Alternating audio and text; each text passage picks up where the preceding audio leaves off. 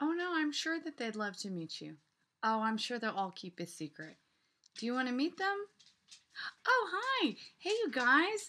I hear all the peeps in Seattle are getting together for the Northwest Regional, and I'm sitting here talking to Bob. Would you guys like to meet Bob? Bob, come on, come on. All right, you sure? Can you guys keep a secret? You cannot tell anybody. I will get in so much trouble. All right? Come on, Bob, come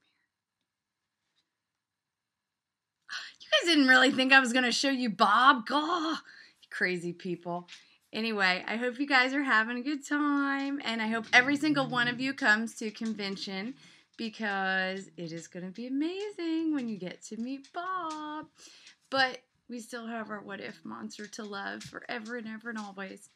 And again, I hope you guys are having a real good time, learning lots of cool things and how to sell lots and lots of books, especially mine, and lots of other books. Anyway, do you guys want to do the Pinky Promise with me? There was a request to do the Pinky Promise, and I need to get this in before all my dogs start barking. They're going to go crazy because I can hear little Otto back there grumping around. All right, are we ready for the Pinky Promise? All right.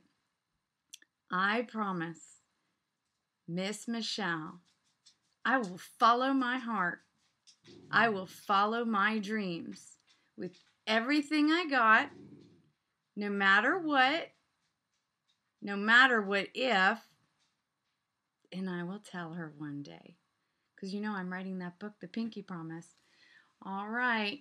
No matter what if, you guys, don't worry about people saying no. That's just their first answer. That's not their final answer.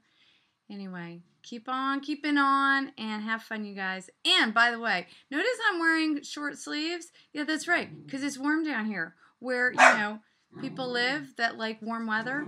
So, oh, there goes my dog. Shh, ignore that. Anyway, I'm requesting some warm, no rain weather in Seattle in March. That's doable, right? Or at least umbrellas. All right. Bye, guys.